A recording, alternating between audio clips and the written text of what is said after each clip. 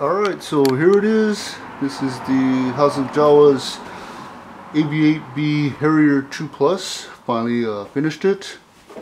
Just barely finished it right now. This was a fun kit to build.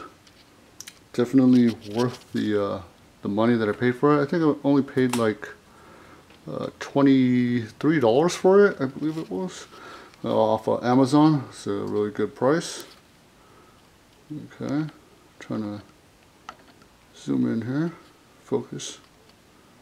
Alright, so here it is. No big issues with putting this kit together. It all came together very nicely. Okay. There were a couple parts that I thought I was going to have issues with, but I ended up not, and that's up here on top. When putting the wings together with the fuselage, it looked like it wasn't going to go together properly, and it looked like it was going to be a big pain in the butt.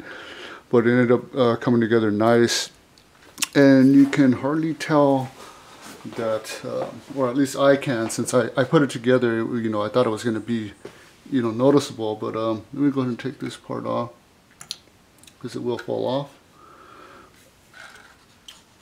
Right in here is where I was first having problems with when I was putting it together, and a little bit of filling, not too much, a little bit of sanding, not a whole lot, and it came out really nice. I'm trying to get that in camera for you guys, sorry about that. Let me get a little bit closer, right there. So right in here is where it came out nice. That's the part I was having a little bit of trouble with, but turned out to be okay after putting it together. And another part here, right here, these intake vents here, over the intake coverings. Okay, there was a little slight gap there. Just put in some putty, left it alone, didn't touch it. If I pressed on it good enough, it would crack, and you would actually see the putty would actually come off, and you would definitely see a slight gap in there. So I just left it like that. Okay, so as long as you don't touch it and play with it, then it's going to be fine. But like most models, when you put them together, they're very delicate. They're not for playing, they're just for show. Okay, and let me see here. Can't really think of anything else that I was having problems with. Let me see here. Oh yes, one more thing here. Okay, on the bottom, grab it just right. I gotta watch out for that little yaw vein there. On the bottom, take this back off. Right here, where's that? There's supposed to be a little, can't really see. Hold on one second. Let me put this down. Okay, right in here, there's supposed to be a little door here that's supposed to come down. But with the gun on here, I wanted to put the gun, and I already had glued it on, and then I went to put the door on. Oh, I think I broke that little piece. That's okay. I went to put the door on, and I found that it wasn't going to open up, so I had to leave it closed. And so the guns here could actually be on there, because there's another one that's just two pieces that just go straight down the fuselage like this underneath, and then there's this one here for the gun.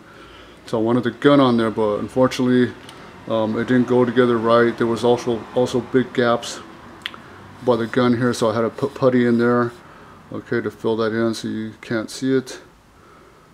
Okay, so, and then I think that was it. Those were the two major things there. Also, one more thing. I don't know if you can see it. I sure notice it. Let me see. Let me bring this camera down a little bit more. Bring it level. You notice anything about this? The kit. Let me put this on.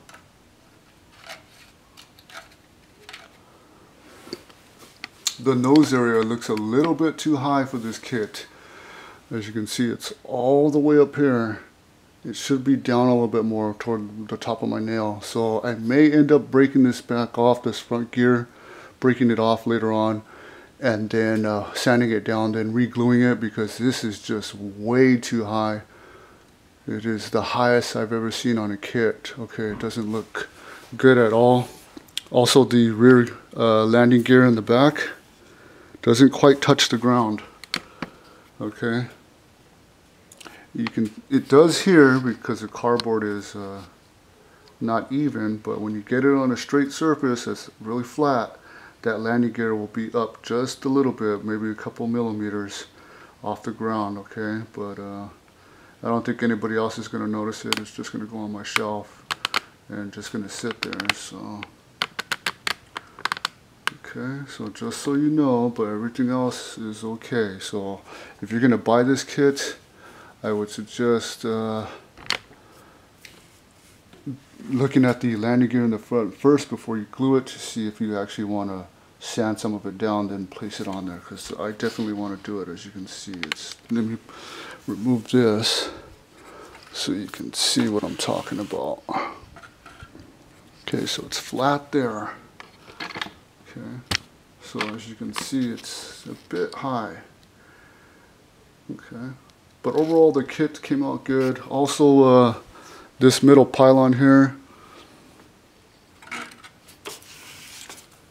the middle pylon right here where these J-dams are at, didn't come with the kit. I actually took that off a F-14 a Bombcat kit from Academy. Okay, and put them on here since I like the J-dam. I think these bombs look really good on here. Okay, looks really nice. Let me try and get in a closer look for you. Might as well leave that off. Okay, so there are the J-dams right there. So there it is. And then this AIM-120 here, I believe that went to a Revel F18F model kit, and I just put it on there. I had two sidewinders that came with this kit, but I wanted to put an AIM-120 and an AIM-9 sidewinder on there. So I think it looks a little bit more better with those two missiles like that. Two different missiles, one for medium range and then one for the short range here. AIM-9 of course being for the short range and the AIM-120 for medium range. Intake came out pretty good. You can see there's the fan blades in there. Okay, looks nice. So there's a yaw vane up there, you can see it. Right there's a yaw vane. Okay.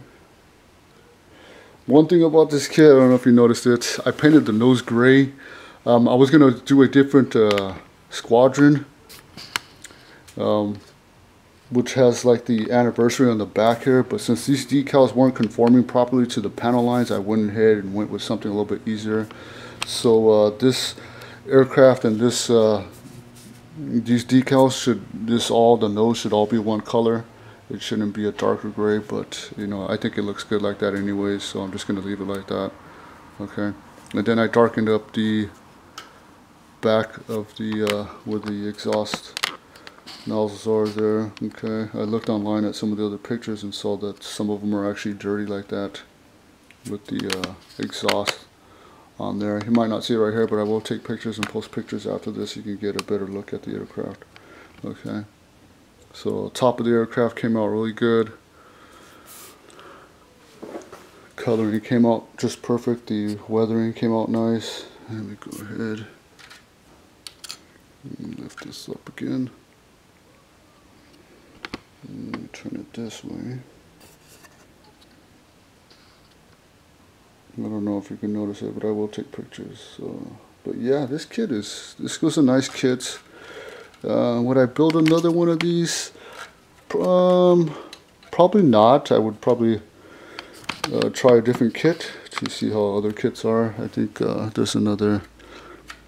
I'm not sure if Tamiya makes any of these kits, but I would definitely try something different. Would I recommend this kit? Sure, I would recommend it. It's a fun build.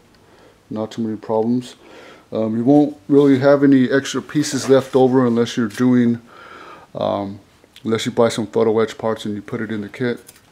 Then you'll have some extra pieces, but other than that, you're not going to have anything left over. I know some of the other kits, you have extra parts left over, a lot of extra parts, but this kit you really don't. Okay, so there that is. Nice aircraft. It looks real when you're looking at it, especially from where I'm at. You get in the right just light, it looks real.